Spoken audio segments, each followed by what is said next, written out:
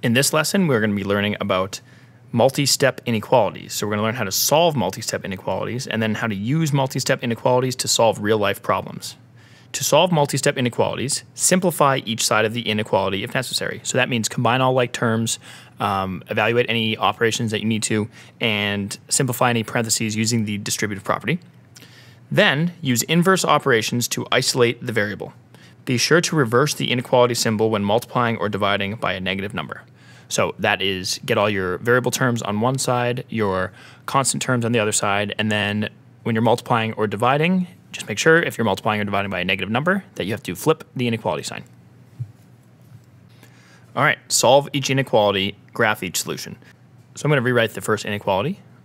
Y over negative 6 plus 7 is less than 9. So I look at this inequality and I say, okay, both of my sides are simplified. I only have a variable on the left side right now. So I just want to focus on canceling out the addition first, and then I'll cancel out the division afterwards. So to cancel out this positive 7 term, I'm going to subtract 7 on both sides. So I get y over negative 6 is less than positive 2. And I see that I'm dividing by negative 6 from this y. So to cancel out division by negative 6, I'm going to multiply by negative 6 on both sides. So I'm going to put parentheses around both sides and then put my negative 6 here, showing that I'm multiplying by negative 6. So these negative 6's cancel. This becomes negative 12. But remember, anytime I multiply or divide by a negative number, I need to flip this inequality symbol. So this less than is going to become a greater than. So I get y is greater than negative 12. So to graph this,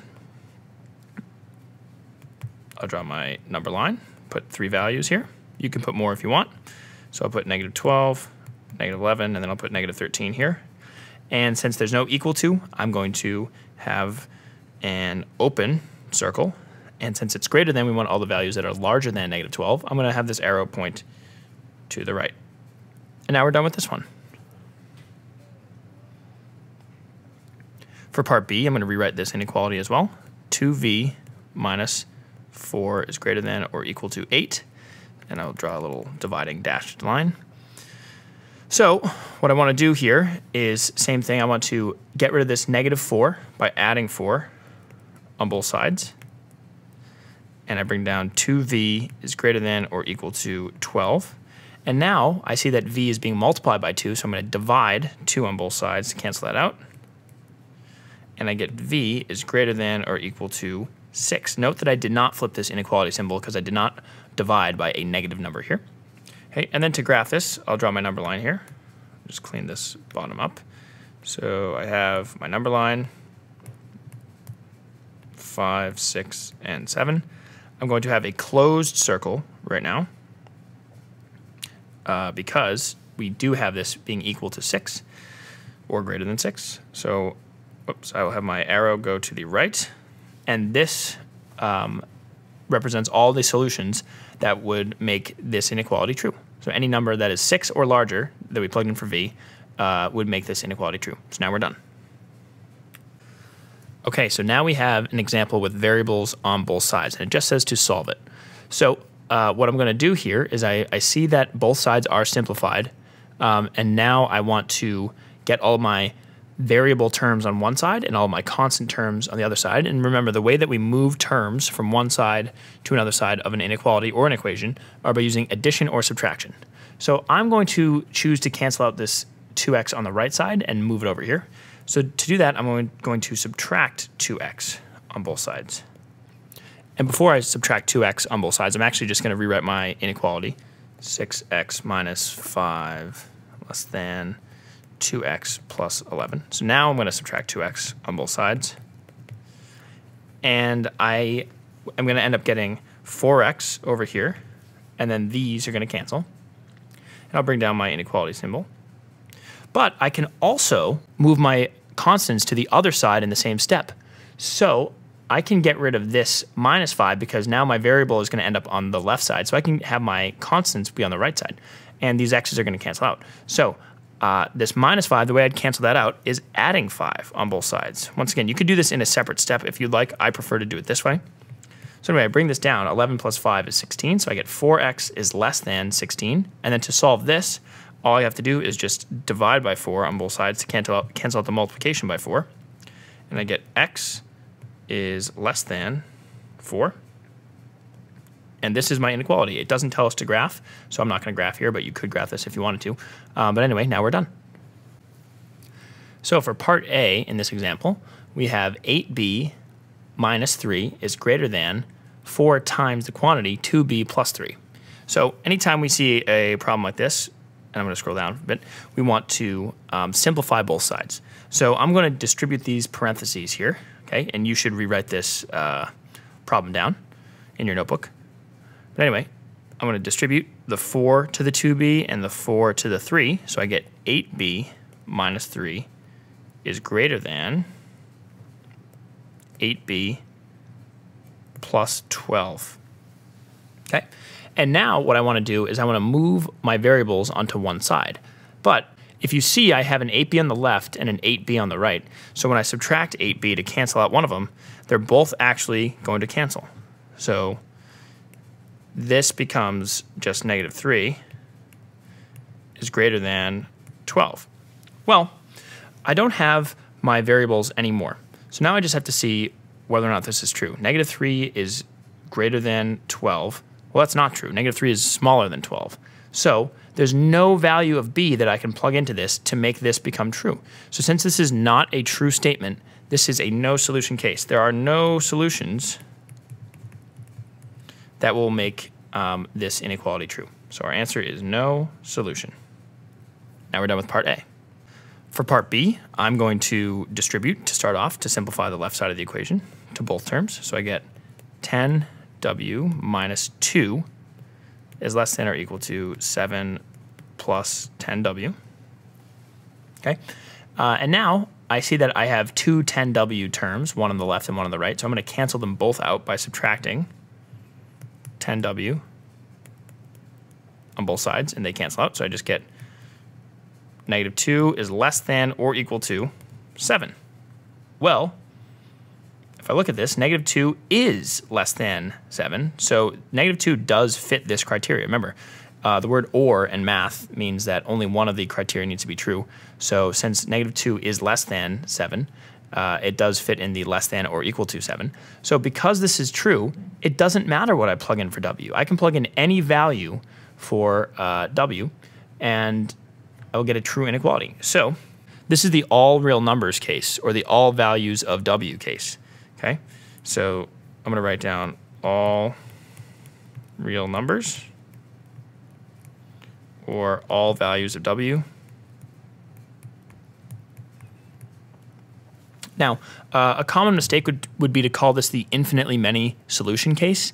The infinitely many solution case is really only applicable to equations because all inequalities, for the most part, well, almost all I should say, have infinitely many solutions, but we want to be more specific. In this case, it doesn't matter what value w is because it will be true no matter what. So this is all values of w or all real numbers.